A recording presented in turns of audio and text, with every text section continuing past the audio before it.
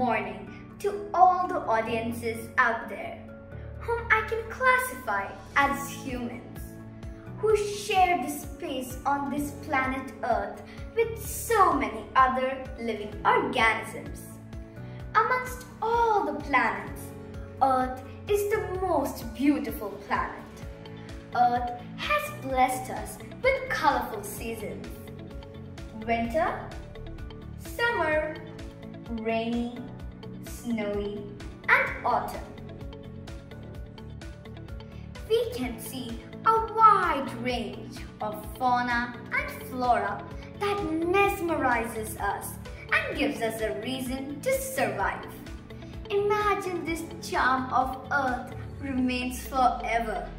No ways, because for all the treasure and gift our Earth has given us, do you know what we gifted her back? Pollution, overpopulation, burning fossils, and deforestation. And that has further resulted to animals getting endangered, climate disasters like tsunami, earthquakes and floods, ozone depletion, and now this pandemic corona. Plastics are the major contribution to all these disasters. When they are burnt, they release toxins into the air, and when they are dumped, it releases toxins into the soil. Plastic is causing a threat to our environment from Mount Everest to the bottom of the sea, whether being mistaken for food by animals, flooding low-lying areas by clogging drainage systems, or simply causing significant aesthetic blight. Plastics have attracted increasing attention as a large-scale pollutant. This menace can be curbed with improved waste management systems and recycling methods.